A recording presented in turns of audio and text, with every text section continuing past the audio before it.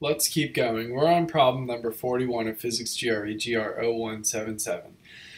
Maxwell's equations can be written in the form shown below. If magnetic charge exists and if it is conserved, which of these equations will have to be changed? Magnetic charge equals magnetic monopoles. So if magnetic monopoles exist, then Maxwell's equations would be symmetrical. There would be a magnetic charge, so 2 would look like 1 with magnetic charge density of del times the dot product of B times rho m over U of B. And now if magnetic charge was conserved, you would need a magnetic current density, something like EOJM, similar to the electric current density in 4. So 2 and 3 would both need to change, and that is answer E. Number 42. 3 wire loops in an observer are positioned as shown in the figure above. From the observer's point of view, a current I flows counterclockwise in the middle loop, which is moving towards the observer with a velocity v. Loops A and B are stationary. This same observer would notice that. So anytime a current is generated by a change in the electric or magnetic field, the generated electromotive force, EMF, will oppose this change in direction or magnitude.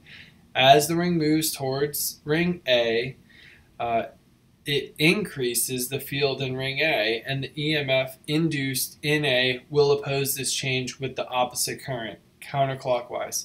For ring B, its field is decreasing as the middle loop moves away from it. The EMF induced will oppose this decrease, so it will have the same current as the middle ring, i.e. counterclockwise. And so that is answer C.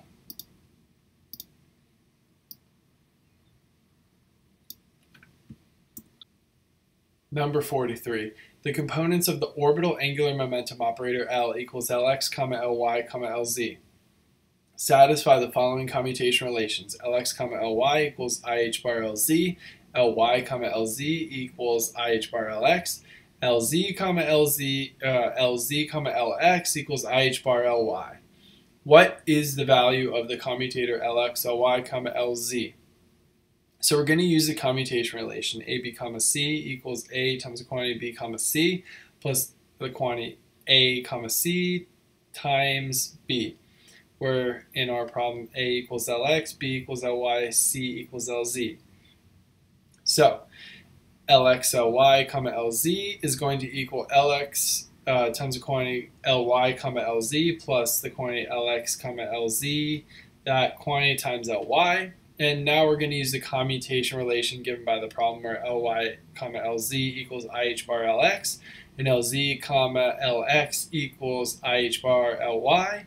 And so because Lz, Lx equals IH bar Ly, therefore Lx, Lz equals minus IH bar Ly. So Lx times the quantity IH bar Lx plus minus IH bar Ly times the quantity Ly.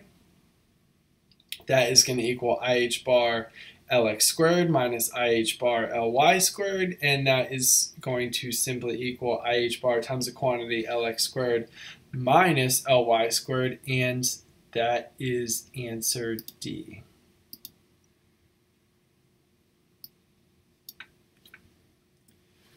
Number 44, the energy eigenstates for a particle of mass m in a box of length L have wave functions phi n of x equals the square root of 2 over L times the quantity sine of the quantity n pi x over L, and energies e to the n equals n squared pi squared h bar squared over 2ml squared, where n equals 1, 2, 3, dot, dot, dot. At time t equals 0, the particle is in a state described as follows.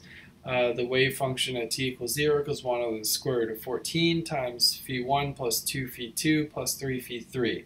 Which of the following is a possible result of a measurement of energy for the state psi? So the energy is given as e to the n equals n squared pi squared h bar squared over 2ml squared. The energy must be a square multiple of E1 because of n squared, where n equals 1, 2, 3, dot, dot, dot. We are not looking for the expectation value. We are looking for allowed energy states. So let's plug in values of n to see what works. For n equals 1, 1 squared equals e to the 1. For n equals 2, 2 squared equals 4e1. For n equals 3, 3 squared equals 9e1. And for n equals 4, 4 squared equals 16e1. Only choice D works, and that's for n equals 3. So that's our answer. Number 45. Let n represent the normalized nth energy eigenstate of the one-dimensional harmonic oscillator h times the ket of n equals h bar w times the quantity n plus 1/2 ket n.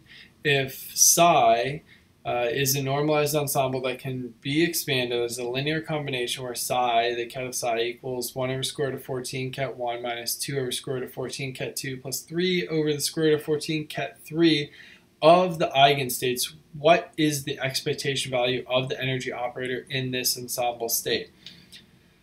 So the expectation value is equal to the sum of the ket terms, each multiplied by its respective eigenvalue squared. For each given energy level, we have n, the ket 1 is h bar w times the quantity 1 plus 1/2 equals 3 halves h bar w.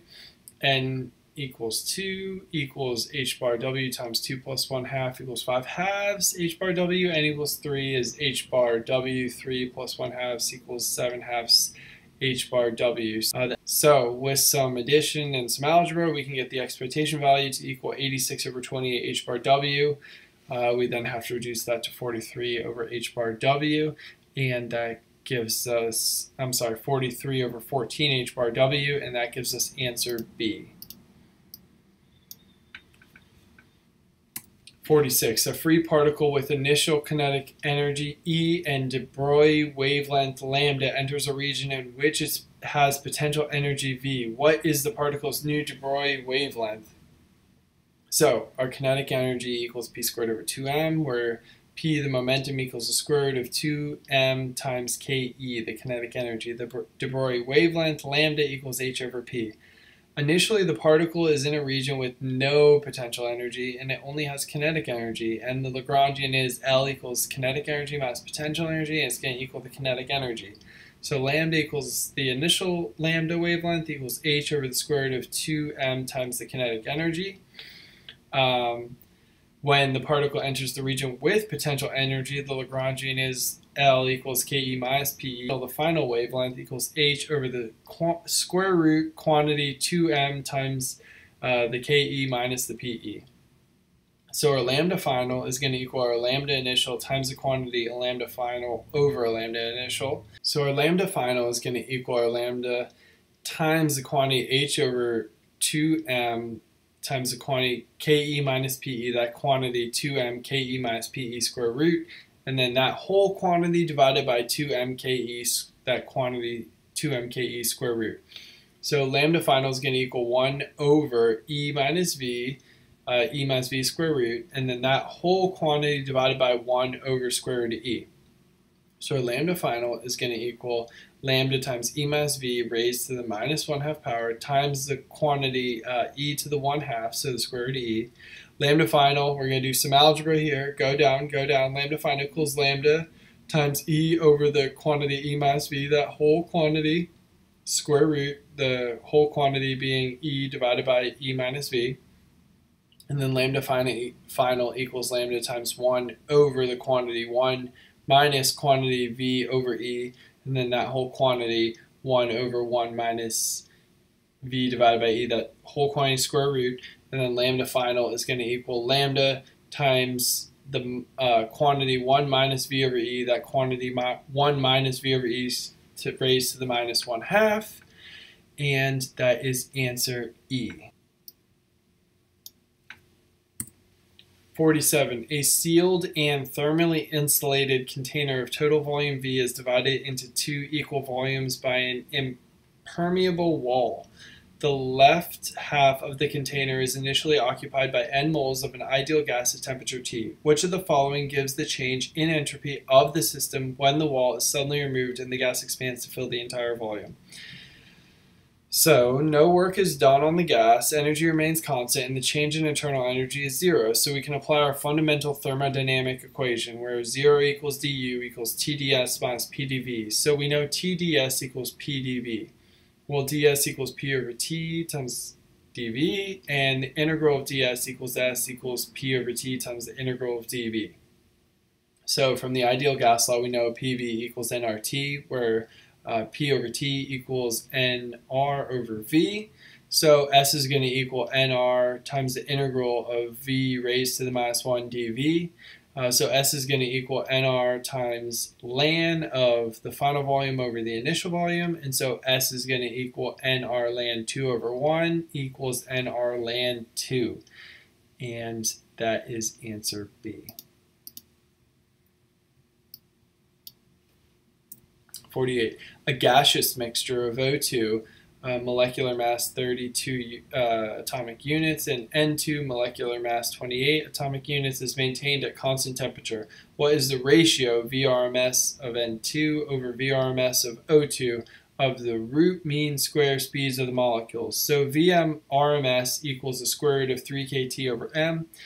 Constant temperature, so only molecular mass is different. So the velocity of N2 is proportional to 1 over 28, that quantity square root, where the velocity of O2 is proportional to 1 over 32, that quantity square root.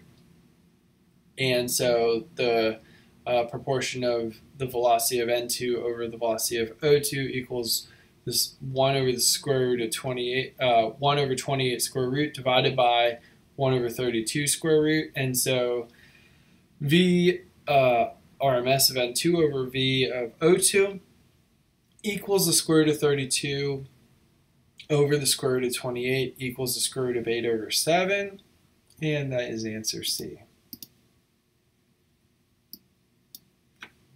49. In a Maxwell-Boltzmann system with two states of energies E and 2E respectively, and a degeneracy of 2 for each state, the partition function is. So the Maxwell-Boltzmann partition function, Z equals the sum over I, G to the I, e to the negative EI over KT, where GI is the number of different states corresponding to a particular energy level, is known as the degree of degeneracy of the level. GI equals 2 because two states each have degeneracy of 2 per the problem. So Z is going to equals the 2 times the quantity e to the negative e divided by KT plus e to the minus 2e divided by KT, where we summed over I energy states, and that is answer E. Number 50. At 20 degrees Celsius, a pipe open at both ends resonates at a frequency of 440 Hertz. At what frequency does the same pipe resonate on a particularly cold day when the speed of sound is 3% lower than it would be at 20 degrees Celsius? So our frequency equals our velocity over our wavelength. So frequency times wavelength equals velocity. 3% slower means 0.97 times the initial velocity divided by the wavelength equals the final frequency. The initial frequency equaled 440 Hertz, and the final frequency equals, therefore, 0.97 times 440 Hertz. And do some algebra and get the pen and paper out. You will see that equals 427 Hertz. That is answer B. Okay, we are halfway. I'll see you on the other side of Solutions to Physics GRE GR0177.